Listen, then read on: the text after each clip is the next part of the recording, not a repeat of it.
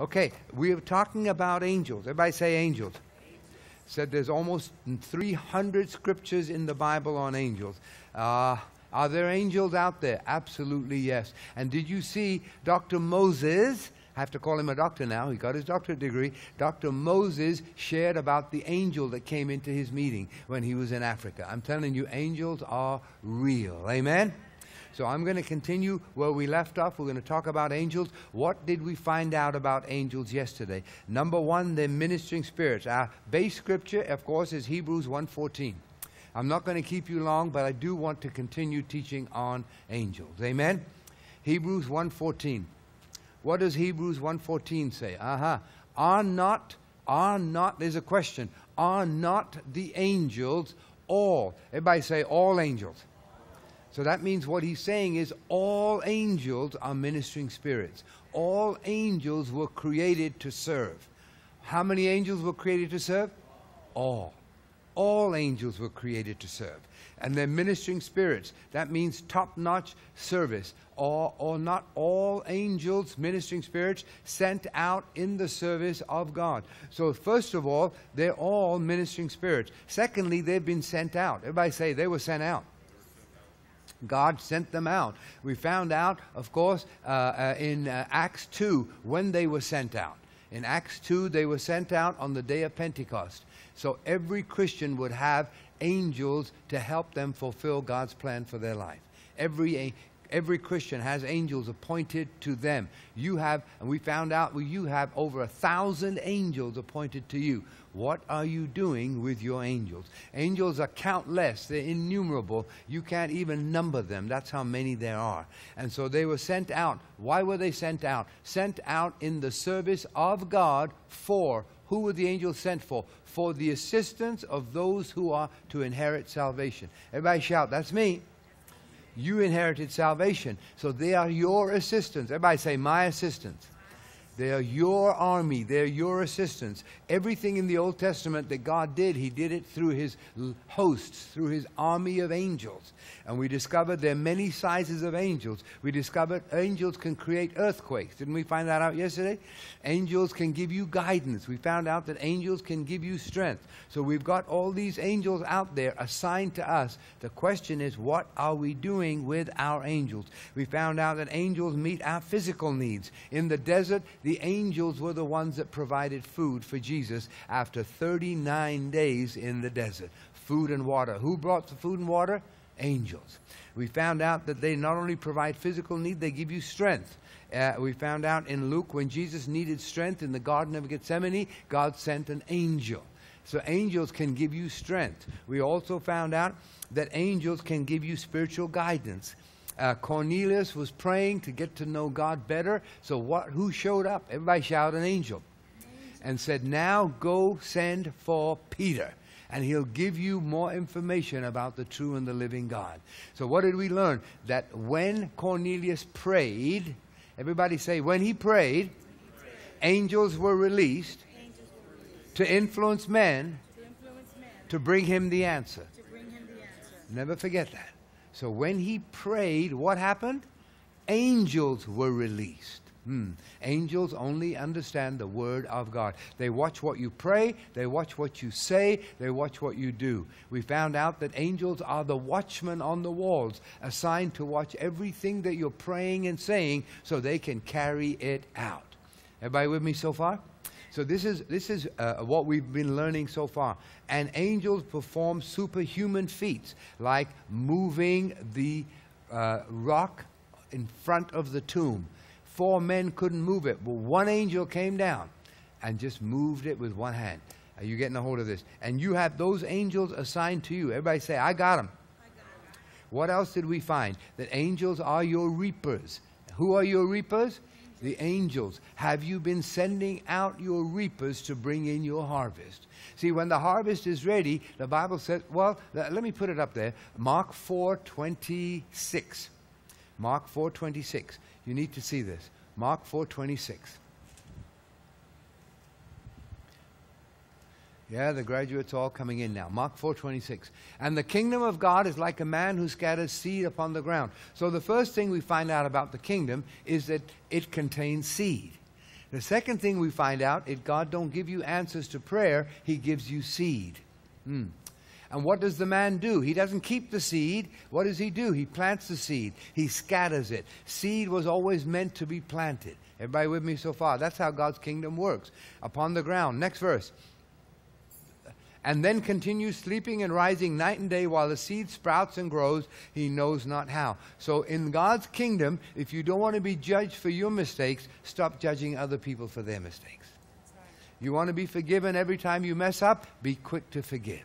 Because you will reap whatsoever you sow. Amen? So now we know that's how God's kingdom works. So what do? We plant seed, we chill out. The seed is going to come up as a harvest, whether you like it or not. It's going to happen. The seed increases. He knows not how. Next verse. Verse 28. The earth produces by itself. God don't give you harvest. The earth produces harvest. God is in the seed business. Whatever you need, He'll give it to you in seed form. And then when you plant the seed becomes that harvest. Amen? The seed grows. Now watch this. Next verse. Verse 28. But when the grain is ripe, everybody say ripe. Immediately, everybody say immediately. He. Everybody shout the sower. Who he? The sower. What does the sower do? He sends out the reapers. So in other words, if you have not been sending out your angels, why are you upset that you don't see the harvest of your seed? It doesn't say God sends out the angels. It says He sends out the angels. So every time you plant seed, you're supposed to send out angels to do what? Influence men to do what? Bring the answer to your prayer. Are you getting a hold of this? That's how the kingdom works. So have you been sending out your angels? Well, I planted seed. I'm waiting for God to send the angels. God don't send angels. He gave them under your care, under your jurisdiction, under your authority. So you are supposed to send them out. Are you getting a hold of this? They are your reapers. So every time you plant seed, are your reapers bringing in your harvest? I don't know if they are. Well, that's because you haven't sent them out. If you send them out, you know that they are. Why? Because they actually hearken to what? The voice of the word. Amen? As I give, it must be given back to me. Good measure, pressed down, shaken together, running over, shall men pour into my bosom. What does that mean? Now, angels, I just spoke the word. You hearken to that word. Angels, you go forth now and influence men to pour into my bosom the harvest of this seed. Somebody owned this building, but when I planted the seed that God told me and I sent out my angels, they couldn't keep this building anymore. Are you getting a hold of this? Took 7 months, but we got the building. Amen? Why? Every seed has a different time of harvest. Every time we needed something in the ministry, I planted seed. And guess what? I sent the angels. So don't just be a sowing, be a sending. Can I say that one more time? Don't just be a sowing, be a sending. Sow and send. Everybody say sow and send. Write that down. Sow and send. Because your angels bring in your harvest. And you've been sowing, but you haven't been sending. Now send them out. So you can bring it. Here's the good news. Everybody say spiritual seed, never dies. What does that mean? Every time you've been sowing and you haven't been sending, you can fix that right now. Spiritual seed is still alive. And what you've been sowing, you haven't seen the harvest, send the angels out now. They can still get that harvest to come to you. Because spiritual seed never dies. Your harvest can be delayed, but it can never be denied. Are you getting a hold of this? So if you do it God's way, send out the reapers. Who are the reapers? The angels. Isn't that what we found out? The angels. And what happens? Sends forth the reapers and puts in the sickle. We're learning that the sickle is the words of your mouth. And the words of sickle is your tongue. And the words of your mouth should correspond with faith. What is faith? Faith says, I got it when I prayed. Not when I saw it, but when I prayed. So that's why when I plant my seed, I say, I got it. Because the Bible says you got to believe what? That you receive when? When you pray. So the moment I prayed is when I got it. So if I got it, I ought to be talking like that. Thank you, Lord, I got it. Amen? It's already been released. It's on its way to me. Now let me tell you something that I didn't share before, but I'm going to share it right now, and I'll probably share it again tonight. Say this after me. My angels always move at the speed of thought. Not minutes, not seconds, not hours. They move at the speed of thought. There's no distance in the Spirit. So the moment you plant your seed and you believe that you receive, that means you've received your harvest by faith, and you've commissioned your angels to now bring in your harvest. They move at that moment. They move and make things happen. The problem is not your angels. The delay is not your faith. Can I tell you why some harvest is delayed? Can I tell you? There was a minister, and he's a very famous minister, very successful minister, and one day, Pastor, God told him, give your piano to this person in this church. He said, but I'm a musician. I love my piano. It's a grand piano. And God says, I'm trying to bless you.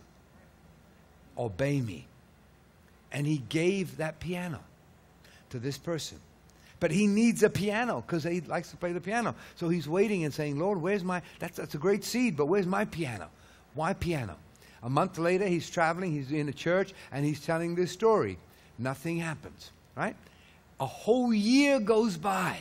Nothing happens. And he's going, God, I obeyed you. I sold the piano. By this time, everything, furniture in his house has changed. He had all the old furniture gone, all the new furniture in, and it's all white. And he's back in this church that he was there a year ago. And he's telling this story and he's teaching faith. And the lady comes up to him and says, I have a 7-foot grand piano, a white one, and God told me I'm supposed to give it to you. No, watch. Here comes the heavy revelation. He said, when did God tell you to give it to me? And she said, a year ago when you came. Wow. So the delay in your harvest is not your faith, not you obeying God, not the seed that God's telling you to plant. Sometimes the delay can be the men that was supposed to pour into your bosom are slow to obedience. Are you getting a hold of this? But the angels were sent. And the angels influenced a woman to pour her piano into this guy. A year ago. It took her a year to obey. Are you getting a hold of this? And that year... All right, I'm going to say this because you need to understand this. That year was a tough year for that lady. You know why? Because it was a year of disobedience. God had her harvest ready because that was her seed. But God couldn't release her harvest because she spent a whole year thinking about the seed when she should have planted it. Remember this statement, the speed of my obedience determines the speed of my harvest. Are you getting a hold of this?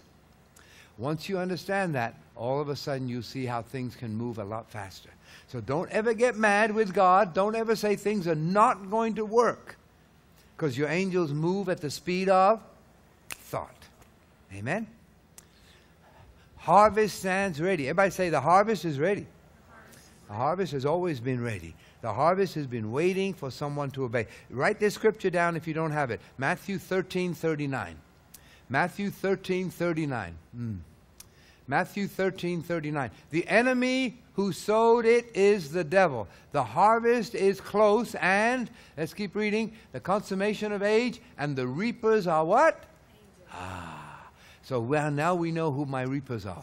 They're angels. They're the ones I got to send out. But I have to send them out.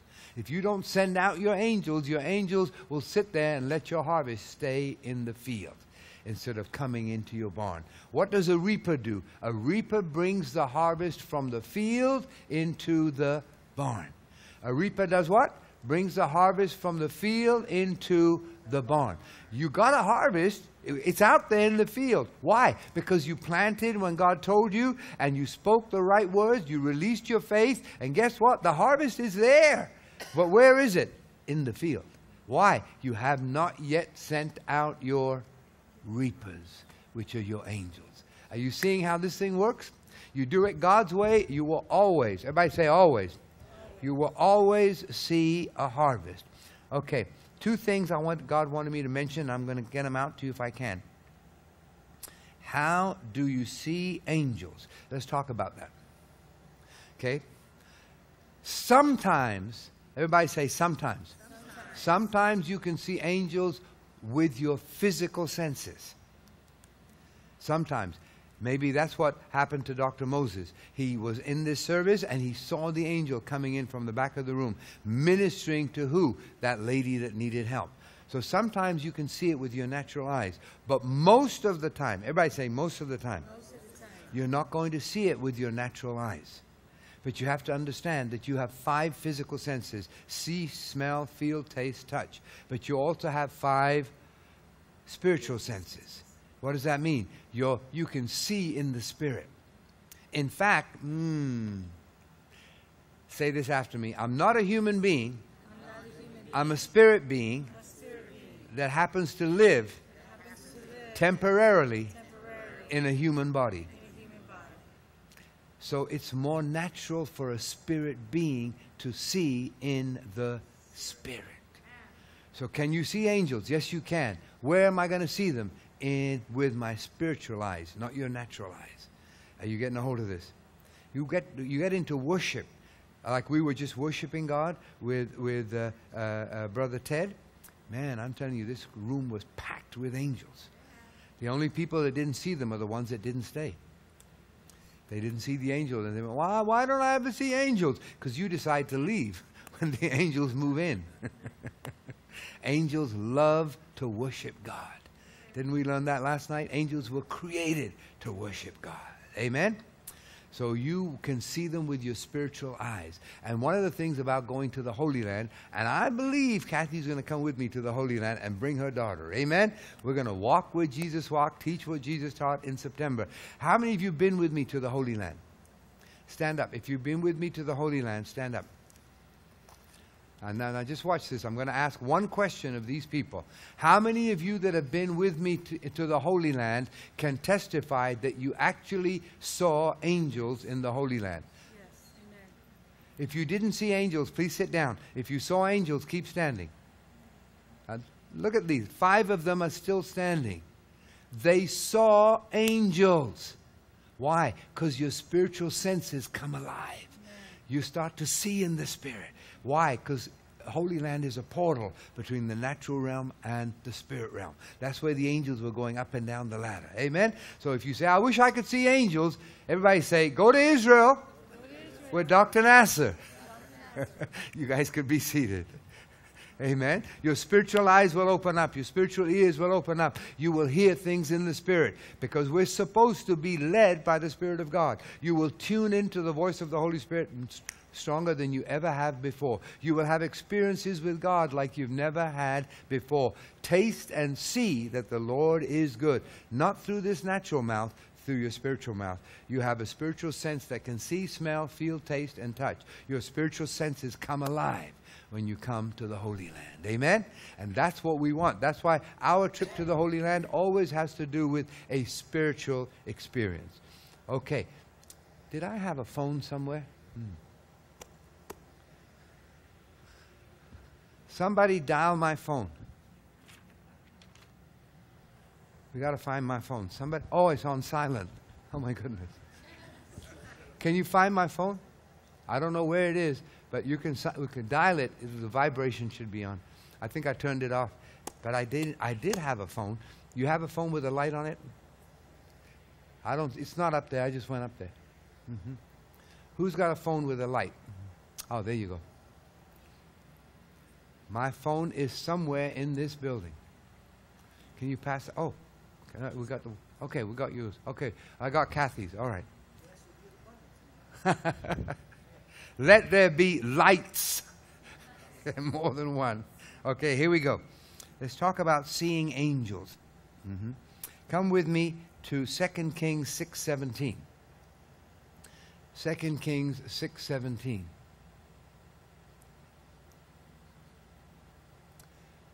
That's your phone, right? Okay. 2 Kings 6:17. They'll find it. Somewhere we'll find it. 2 Kings. We found it? Huh? Oh, man. You're awesome. I don't care what Aaron says about you.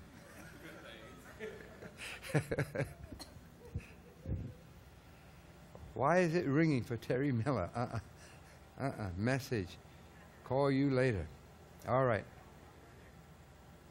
Here we go. Got it. All right. Where are we?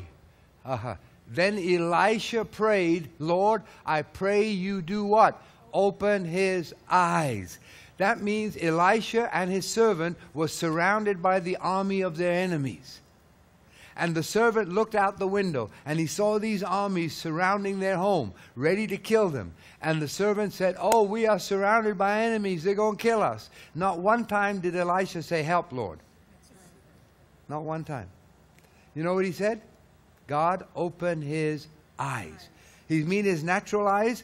No, his natural eyes were always open. That's how he saw the enemies of the armies. That's what made him afraid. So he could see with his natural eyes what needed to be opened. His spiritual eyes. Are you getting? So what we do in Israel, we practice opening our spiritual eyes. Ooh. And say, God, open his spiritual eyes. And the Lord opened the young man's eyes, and he saw, and behold, the mountain was full of horses and chariots of fire. Wow, this was the host of angels that surrounded the earthly army that was coming against them. They were totally, completely outnumbered. Watch this. The fire about Elisha. Next verse. And when the Syrians came down to him, Elisha prayed to the Lord, smite this people with blindness, I pray you. And God smote them with blindness, as Elisha asked. So now we found out who became blind. The enemy. Who surrounded the army of the enemies? The angels. Now, did you notice he said, open his spiritual eyes? He didn't say, send the army. No, you're not getting this. I'll make it real plain. Everybody say this after me. The angels were always there. What does that mean? Just because they couldn't see them doesn't mean they were not there. Just because you can't see the angels assigned to you doesn't mean they're not there. My angels are in this room right now. How do you know they're here? Because I'm in this room right now. How can they watch over me if they can't be where I'm at? Didn't we learn that they were watchmen? Didn't we learn that they watch what I pray, what I say, and what I do? How can they do that if they're not with me? Every time I get on a plane, those angels are with me on that plane. Their job is to protect me. So they're always with me. Your angels are always with you. But sometimes they don't do anything because you don't give them any decrees. You don't give them any assignments. Are you getting a hold of this? They've been waiting on you. You're not waiting on your angels. They're always there. So those angels were always there. What were they doing? Protecting Elisha. That's why they were there. They were there for his protection. And that's why Elisha wasn't worried. He didn't say, I'm worried, help me, Lord. He said, just open his eyes. What does that mean? Elisha could see the army of angels. The servant couldn't. Are you getting a hold of this? So just because you can't see your angels, stop thinking they don't exist. They're right here. Angels are real. They're countless and they're innumerable. Everybody say innumerable. Psalms 91, verse 1. Psalms 91, verse 1. This is the psalm that I use for my protection because I commission the angels. He who dwells in the secret place of the Most High shall remain stable and fixed under the shadow of the Almighty. That means if I want to be under the shadow of Almighty, this is called, everybody say, the place of all protection. Do you want to be in the place of all protection? Do you want your family to be in the place of all protection? Do you want your children to be in the place of all protection? How about your grandchildren? You want them always to be in protection. They will be there if you will dwell under the shadow of the Almighty. Okay, we got that. But how do I dwell under the shadow of the Almighty? The answer was in the next verse. I will say. I will what? Say. The shadow comes over you based on your words. Can I say that one more time? The protection comes over you based on your words. There is the shadow of the Almighty, and it's over there. But the problem is, it'll always stay over there. Doesn't matter what I'm wishing on, what I'm hoping, what I'm bawling, what I'm squalling, and what I'm praying. What moves that shadow over me? I will say. The moment I say something, that protection comes right over my head, right over my family. What have I got to say? Because we live in a what? Voice-activated system. So your words activate your world. Your words change your world. The power of death and the power of life is not with God, it's not with the devil. The Bible says the power of life and death is in your tongue. Amen? What you say changes your world. So if I want protection, I got to say something. I can't think it, wish it, and hope it. No, I've got to make a decree. I've got to make a declaration. What happens when I say something? My angels move that shadow directly over me. What brings the protection over me? My angels. What moves my angels? My words. Are you getting a hold of this? I will say. What will I say? God is my refuge. God is my fortress.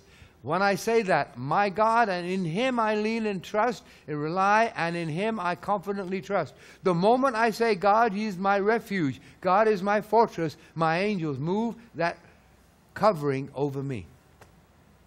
A lot of people praying for protection, but they don't know how to get protection. God, protect me. No, you have to say something. What do I say? He is my refuge. Let me share something with you that'll bless you. The throne of God is not round. You ever seen a diamond? A diamond has many sides. That's the way God's throne looks, because God has many sides. How do you know God has many sides? Because God has many names. Some people call Him Jehovah Jireh, Jehovah Rapha, Jehovah Shalom, Jehovah Nisi. These are all facets of God. Are you with me? Jehovah, my healer, my provider, my protector. What you call Him, He will become for you. He's all those things, but He's not all those things for you. He's only what you call Him for you. If you don't call Him your refuge, He's no longer your refuge. If you don't call Him your Savior, He's no longer your Savior. If you don't call Him your healer, He's no longer your healer. So my question to you is, what have you called Him today? Today. Not what did you call Him 6 months ago. Not what did you call Him when you were studying the Word. What did you call Him today?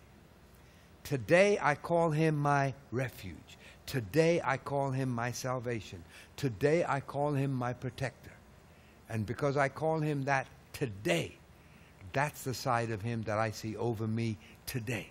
The angels move immediately and put that covering over me and my family. When? Today. Because that's what I call Him today. I will say of the Lord, He is my fortress. You know why the word fortress is used? It's very tough to break through a fortress. Not made of straw. This is a serious fortress. The angels cannot break through. Why don't bad things happen to me? Well, the devil tries. He does try. You saw the stroke. But you know what? We came out of that. Within 6 days of that stroke, they released me from the hospital walking. Within 6 weeks of that stroke, I took 23 pastors and ministers to the Holy Land. We walked where Jesus walked, taught what Jesus... The doctors in St. Francis Hospital are still in shock. Why I'm totally, completely... Ted was in the hospital with me, right, Ted? He'll testify. And you know what? Now I'm completely restored. Why? Because I said something. What did I say? He is my refuge. He is my fortress, in whom I will trust, lean, and rely on. Verse 3. Psalms 91, verse 3. These are the words that are coming out of your mouth. Psalms 91 verse 3. Here we go. I will say. Everybody say, I will say. I will say. Everybody say, my words moves my angels. You haven't stopped saying. Oh yeah, verse 2 was just the beginning of what you say. What else do I say? For then he will deliver. When will God deliver me? The moment that I say. Not when I pray. Jesus is not the high priest of your prayer. He's the high priest of your confession. Hebrews 3:1. He's the high priest of what you say, not the high priest of what you pray. Are you getting a hold of this? When I say. What happens when I say? He will deliver me from the snare of the fowler and from the deadly pestilence. That means I get protection when I say. Got it? Okay, that's when my angels start moving. Next verse. Verse 4.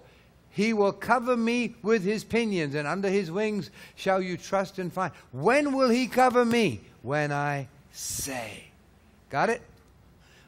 His truth and his faithfulness are a shield and a buckler. Next verse, verse 5.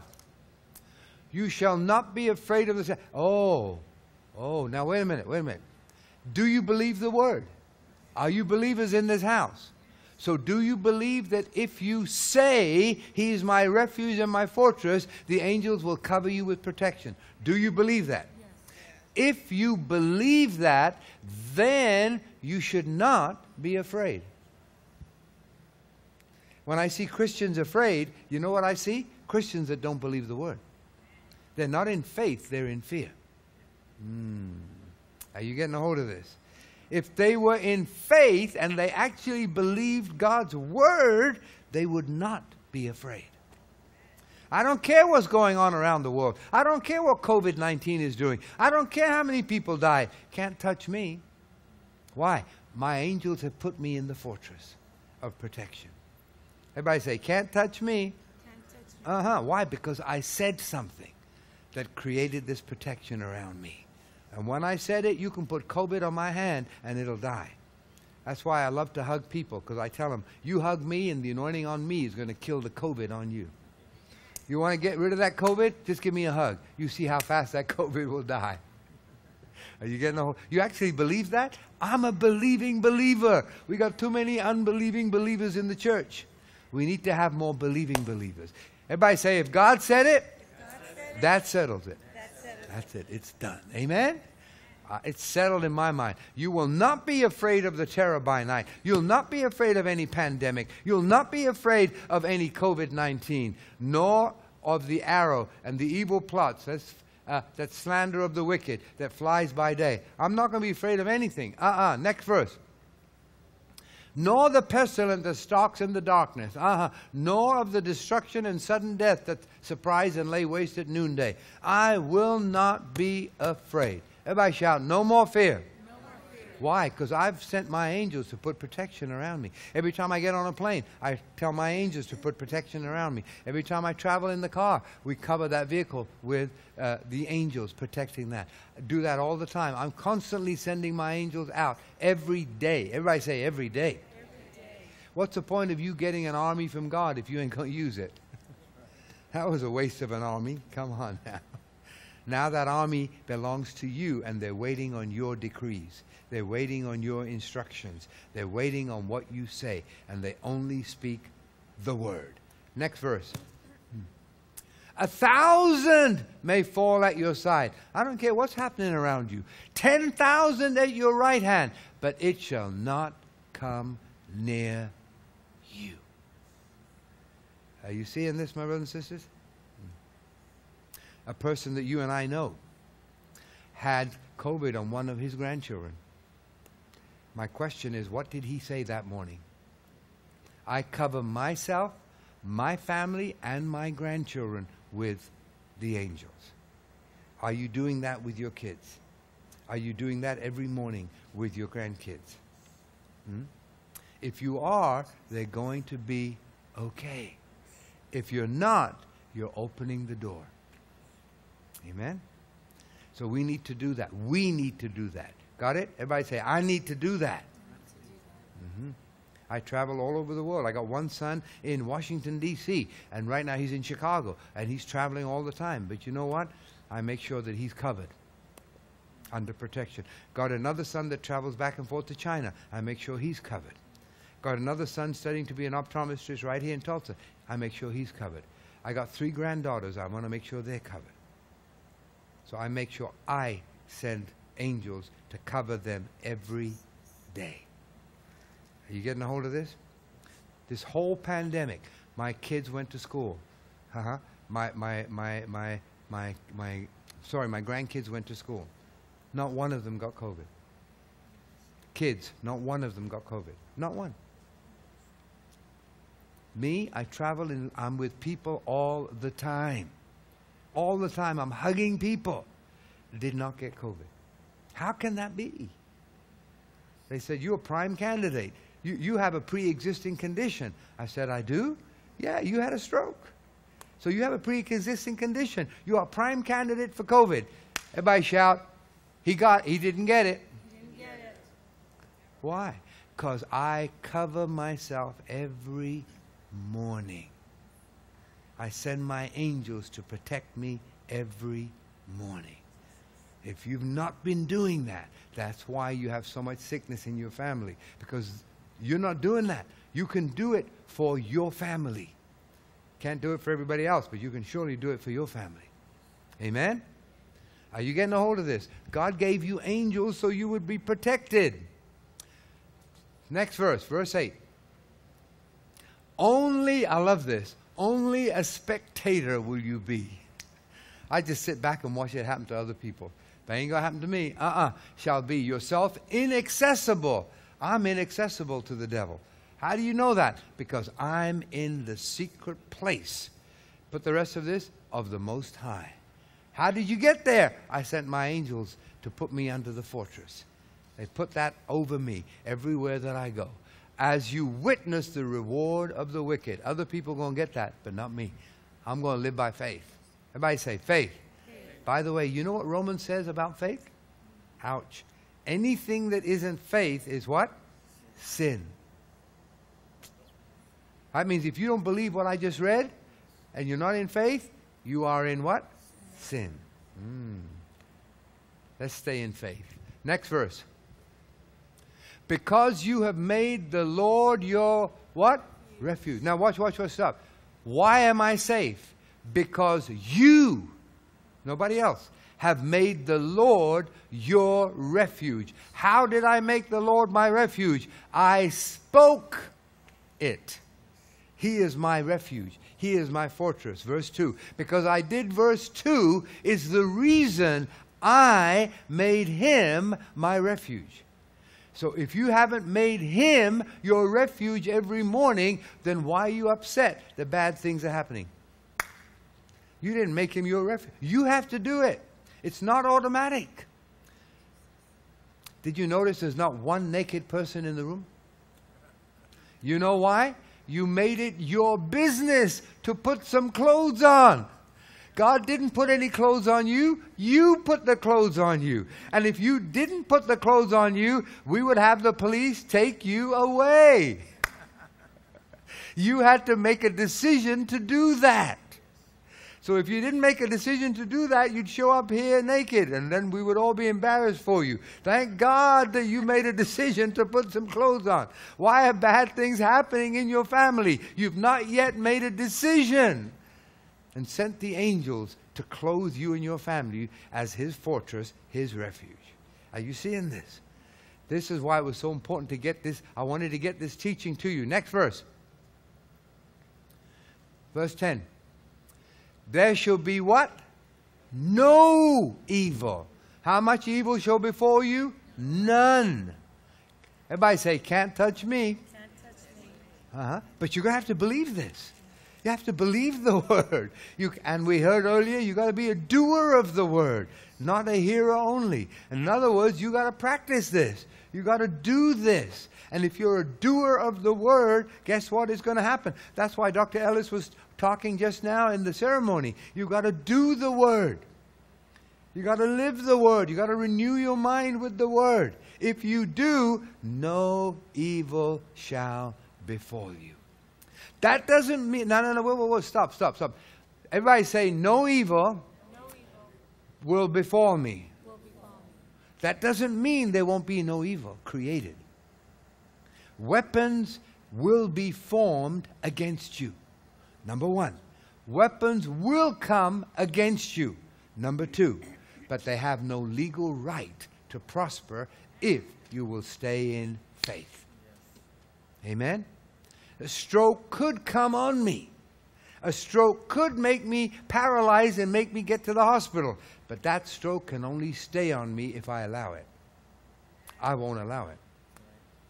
And because I wouldn't allow it, no weapon could take me down. No weapon formed against you shall prosper.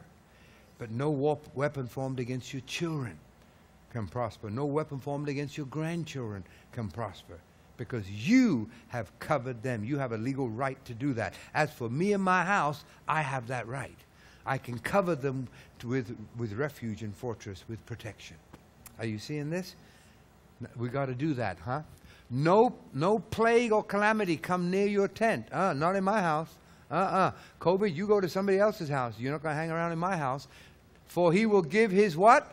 Angels. For. What does the word for mean? It means everything from verse 1 to verse 10 will come to pass because of verse 11. Why will 1 to 10 come to pass? Because your words activated verse 11. 4 means that this is why it's going to happen. This is why no evil can come before you. Because, why? He will give charge, his angels charge over you. Has he given his angels charge over you? Yes, he has. Then how come bad things happen to good people? They forgot about verse 2. Every covenant, every contract has two parts. You got to do your part, and God will do his part.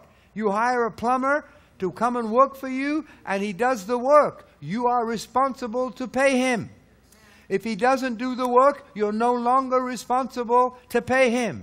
If you don't do part 2, you don't speak, God is not responsible to have angels protect you. But if you speak, if you do your part of the covenant, God will do his part of the covenant. Are you getting a hold of this? Because you did verse 2, all of verse 1 to 10 will happen to you. Why? Because verse 2 activated those angels. He will give his angels. In other words, the angels have a charge. Everybody say charge. Everybody say mandate. Everybody say instruction. Everybody say command.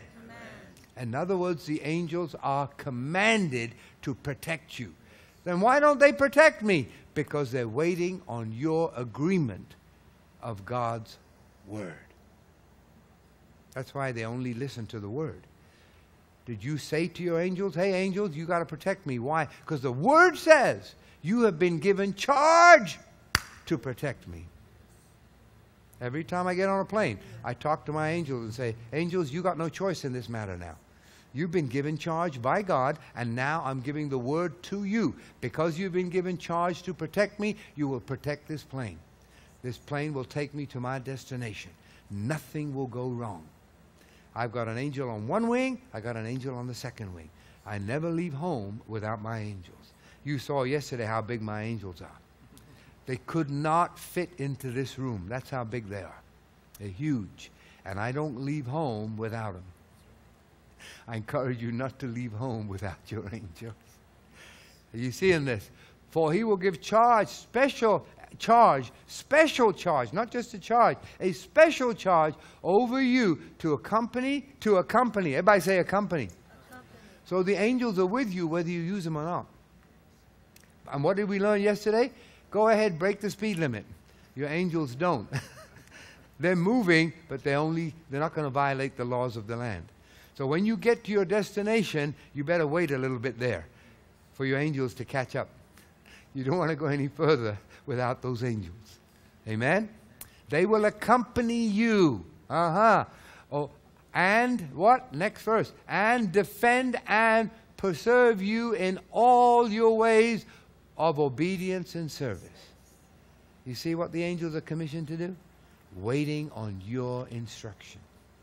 They're their watchmen. They're your watchmen. They're watching what you pray.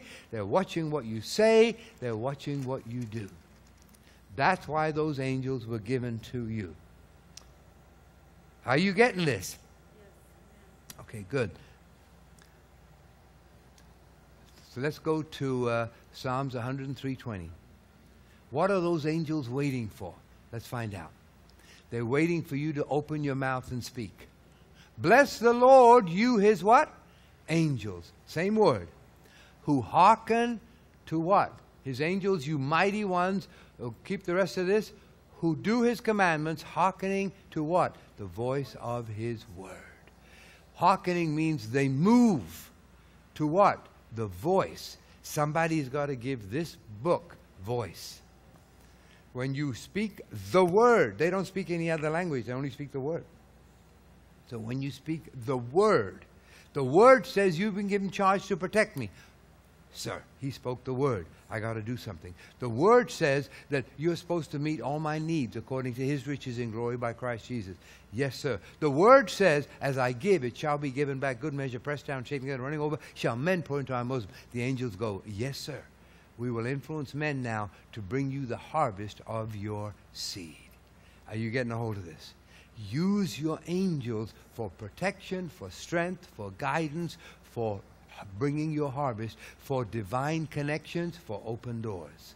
Use your angels. They can open doors. Any door that man opens is any door that man can close. But any door that God opens is a door that no man can ever close. God connected us, Richard. No man can close that door because it was a divine connection. Most of you here know that there was no way she knew she was going to meet me or I knew I was going to meet her. It was a divine connection in Houston. There were lots of ladies in the front row, but this is the one God connected me to. Are you getting a hold of this? When you know it's a divine connection, don't break the connection. Probably the person that knows me the longest is Ted. Ted, how long have we known each other, you said? 20? 25 years? You said we knew each other when we were 3. Is that it?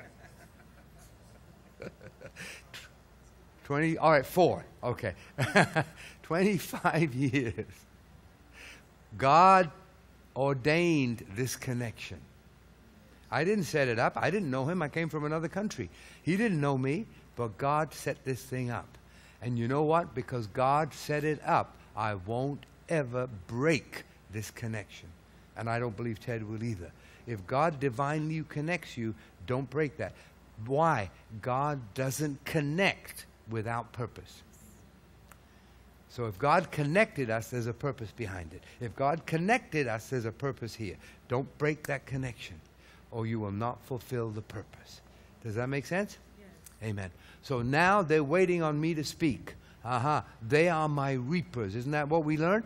So what do? We send out the reapers. Go back to Mark 4:28. Once we've planted our seed, we send out our reapers. Mark 4:28. The earth produces by itself first the blade, then the ear, then the full grain in the ear.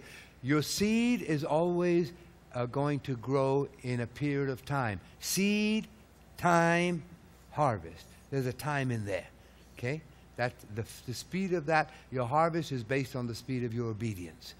As you obey God, you cause the angels to move. And angels move at the speed of what? Light, thought. The speed of thought. Amen. Next verse. So once you plant your seed, then immediately when the grain is ripe, permits, immediately he sends forth the reapers. So today, I'm going to lead you in a prayer, and you're going to send out your reapers. I'm not going to send out reapers for you. I'm going to lead you in a confession on how you send them out. Is that okay? So you will learn how to do that. Send out. Why? Because the harvest stands ready. Amen? So God don't give harvest. 2 Corinthians 9:10. God gives what? Seed. He in the seed business. And every time you get blessed, you have to stop and ask the Lord, is this blessing for me in all its totality, or is this my seed for something you got for me much bigger? or is part of this for me and part of this my seed. Do you know that every time a farmer gets a harvest, do you know what the farmer does not do? Eat the entire harvest. You know what would happen if the farmer ate the entire harvest? He would not have any more harvest. So he takes his harvest and he looks at it and says, okay, this portion is seed to keep us going. This portion is harvest. So how do I know what portion is what? Pray and obey. The Lord will tell you, from that harvest, this much goes into seed, so you will have the next harvest. And this much is yours. Are you getting a hold of this? God always gives you direction if you will ask Him. One thing I found about God, God don't speak much, but He answers much. What does that mean? That means you're going to have to ask Him. If you talk to Him, He will always, everybody say always. He will always answer. Amen? You just got to wait long enough to get the answer. So 2 Corinthians 9:10, God gives what? Seed. Everything you need, God's answer is yes and amen. What does God give me when I have a need? He gives you the right seed. Job, right seed. Business, right seed. Open doors, right seed. Favor, right seed. House, right seed. Car, right seed. Getting out of debt, right seed. We wanted to get out of debt in this building. God gave me the seed. I planted it. 28 days later, this building was debt-free. Somebody shout next. Next. I just planted the seed He told me. But enough money came in, we paid off the mortgage. Like that in 28 days. Why? Because I planted the seed He told me. That's why you can't just throw money in a bucket. You got to pray and obey. Because if you want God to get involved in your harvest, you got to let Him pick the seed. Amen?